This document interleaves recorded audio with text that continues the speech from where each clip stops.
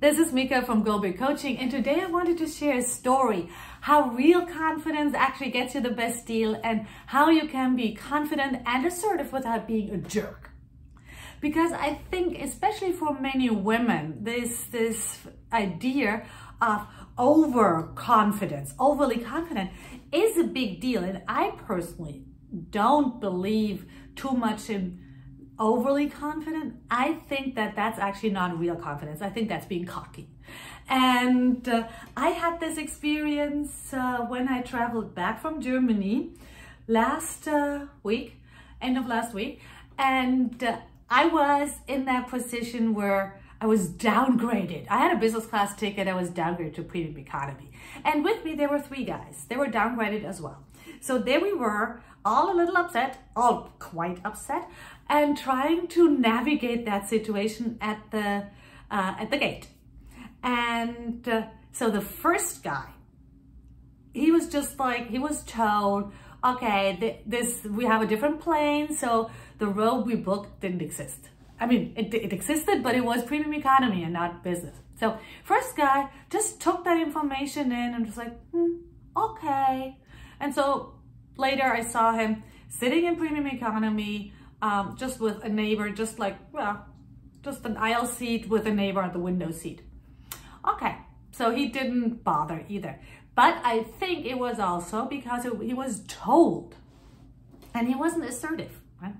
So the second guy, he was just nasty. He was a jerk. He was just like, I paid for this, I want this, I need this. And he didn't stop complaining on the plane either about his seat and everything. And everybody, you could really see how nobody actually wanted to help him anymore because he showed up, he was cocky, he was not friendly, he was not respecting that.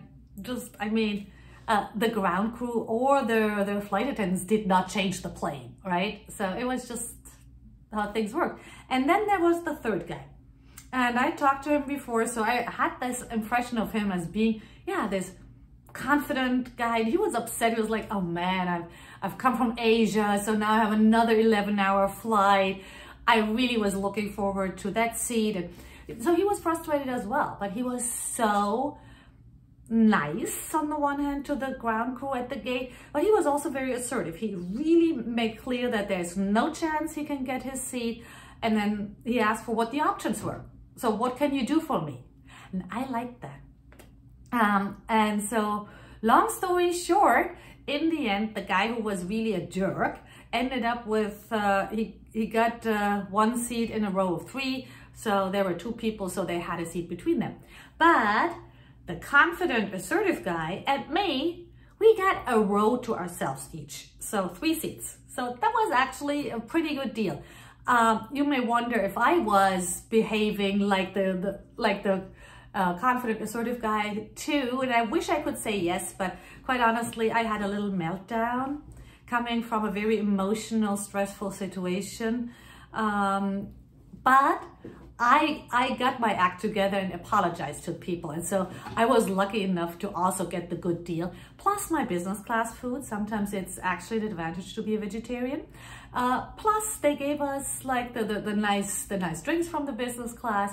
All basically because this guy was very confident and assertive and got us that good deal. So yay to that. And of course, being confident can also get you a lot of great things at work. It can get you more money. It can get you a better role. It can get you high visibility projects. It can get you a new job, whatever you want. You have to work on it, probably, but this is what I'm here for, right? I am so excited. Thursday, November 11th at 11 a.m. Pacific, 2 p.m. Eastern, 8 p.m. Central European time. That's when I do my masterclass on how to 10x your confidence at work.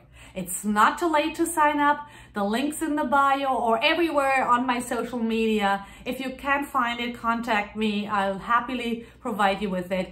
And sign up also if you are not free on Thursday, because only people who are registered will receive the replay. So hope to see you there. I'm super excited.